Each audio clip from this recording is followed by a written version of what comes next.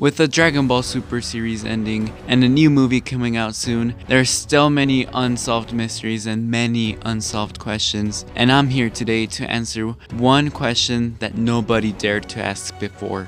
How did Universe 11 make it so far? They weren't supposed to make it this far, but they still did, and I'm here today to explain what they did and how they did it to survive this long.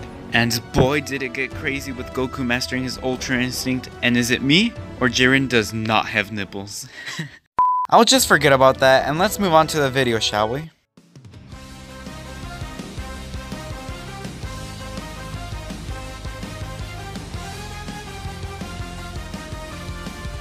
First, let's start by mentioning that Jiren should have already been disqualified from the Tournament of Power long ago.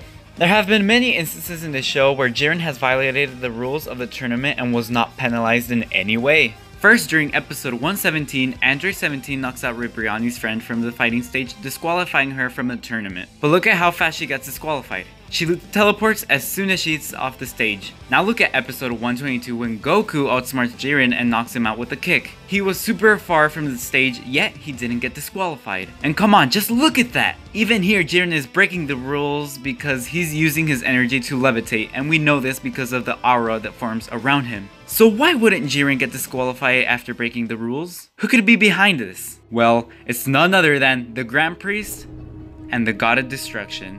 Let's break it down, shall we? Let's start with the Grand Priest. There are only 3 characters in this tournament that have the right to control the way the tournament operates.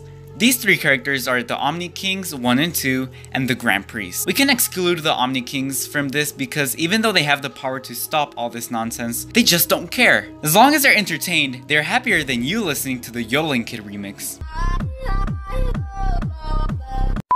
The Grand Priest is the only one that's able to do such things. The same guy that also stopped Jiren from getting disqualified for killing Goku in episode 109 and Android 17 in episode 127. So why would someone like the Grand Priest be interested in backing up Universe 11? That's where Belmod ties in, the God of Destruction for Universe 11. Don't you think it's weird that the Grand Priest and Belmod have had their eyes closed at times? Why is that? What could they be doing? What if I told you that they're communicating? Coming to an agreement so that Universe 11 gets a definite victory. They're communicating the same way that Belmod told Jiren to attack Goku in episode 109. Through a psychic lobby. Because after having 7 Pride Troopers disqualified, Belmod starts to realize that it won't be as easy as he thought it would be to win the Tournament of Power. Even the Universe 11 Supreme Kai was worried for losing since episode 85. In that episode, he gathered all the Supreme Kais to try to convince the Omni King to change their decision for erasing all the losing universes. He does this because, and I quote, "I had hoped to find a way that all 8 universes could get through this, but only one shall survive.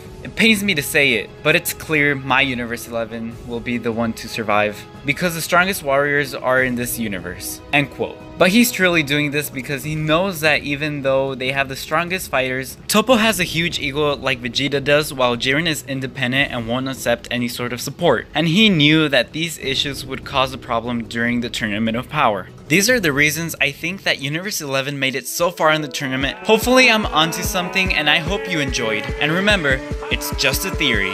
Thanks for watching.